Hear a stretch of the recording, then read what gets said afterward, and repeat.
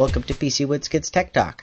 Many people have asked me, how do I increase the speed in Windows Vista because it's sluggish, it's slow, it's using a lot of memory. Well, what we can do is go into the power management options and increase the performance of your processor. So click on the Start Or button, and in the search field type in the word power. That's going to give us the power options here at the top. Double click on power options, and then that will open up the power management window. From the power management window, select high performance. That's what I have selected, plain and simple. When you select high performance, the processor will be 100%.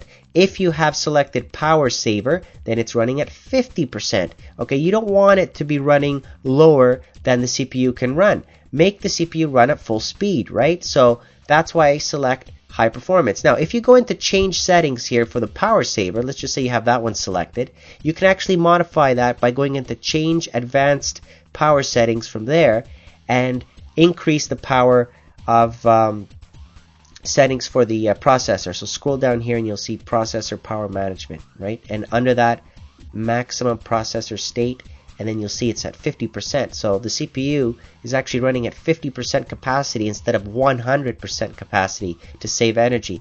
Put 100 in there instead, and then you're laughing. Now it's running at full speed. So if you are wondering why this computer is slow, well, maybe you're running it in power saving mode all the time, so 50%. Just in case, double check, make sure that it's set to 100%, and then you're all set. There are other tweaks in here, but those are not related necessarily to the processor performance. This is it, okay? So change that to 100%, and then you're all set, okay? Or choose the other option that I showed you earlier, the high performance, and that one's already at full blown instead of the power saver. Okay, so there you go. There's my tip for Windows Vista users.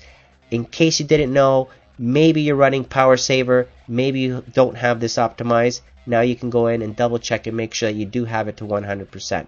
So I hope you enjoyed this video, and thank you for watching.